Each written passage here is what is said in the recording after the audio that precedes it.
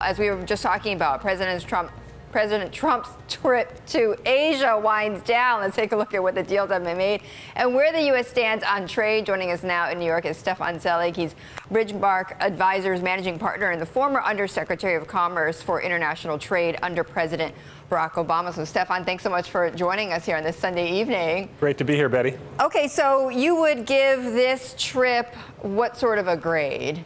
Well, on the positive side, for the most part, the president avoided any major gaffes, a limited number of rookie mistakes in this important first visit to Asia. He had to kind of play it safe, didn't he? On the other hand, there frankly wasn't very much accomplished, and I think that was what would have been expected. And it wouldn't have been expected because there was this fixation on the trade deficit, and the trade deficit could not fundamentally be addressed on this trip.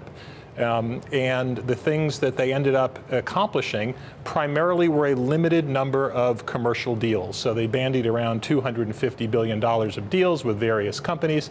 But in all fairness, I think that was much ado about nothing and has been kind of received with the kind of yawn that I think it really deserves. Right, it was sort of like as expected, right? Yeah, I mean, some of them weren't deals, right? Some of them were frankly just letters of intent and expressions of interest, and the other things were regular way, ordinary course business for these companies that they were going to do anyway. And so I think those were done as kind of the face-saving way to show some progress. But on the real issues like intellectual property, like market access, like the ability for U.S. companies to make fair investments in these markets, there was virtually no progress made. It was kind of ironic that perhaps the biggest news had nothing to do with his trip, which was the fact that U.S. banks or foreign banks are going to be able to invest further into securities firms in China. But we'll talk about that in a moment because that is a pretty big deal for Wall Street.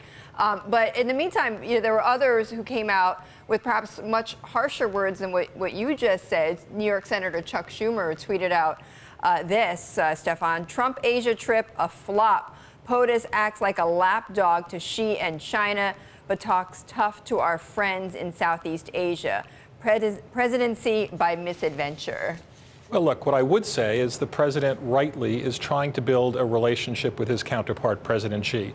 And in order for him to be effective and for order for all of his diplomats to be effective, they need to focus on building those relationships. But those relationships cannot just be at the highest level between presidents. They've got to be at the working level.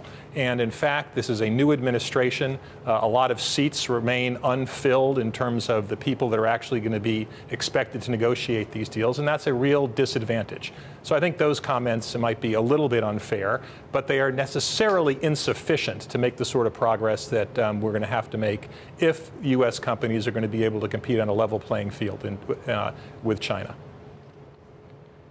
Stefan, are bilateral deals, even if they're better deals, as President Trump might characterize them as, with individual companies, are they sufficient to make up for the loss of retreating from something like TPP? Because you do have a president who seems much more comfortable, as you say, dealing at these higher levels, one-on-one, kind of curating these relationships with world leaders rather than being, one of many, right? Do you think that not being part of TPP or RCEP, as the case may be, is still going to be a huge economic loss for the United States? It's not only, Heidi, a huge economic loss, it's a huge loss in terms of our ability to have influence in the region. And TPP represented roughly 25% of global GDP. Ironically, while he was there, TPP minus the United States, so the 11-country TPP, essentially reached agreement. This is roughly 1/6 of the global economy, and our ability to exert influence in the fastest-growing region in the world is going to be significantly hampered by our withdrawal from TPP.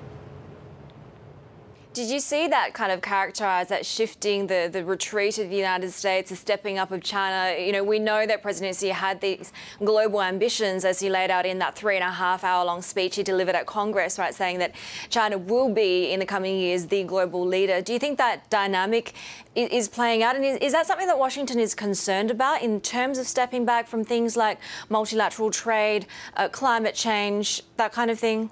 Well, I don't know if they are concerned about it, Heidi, but they certainly should be. So, as you know, China is in the process of putting together their own multilateral trade agreement called RCEP, and TPP is going ahead without us. So, the wheels of commerce are going to continue, and to the extent that the United States does not have a leadership role in that, that is going to be to our disadvantage.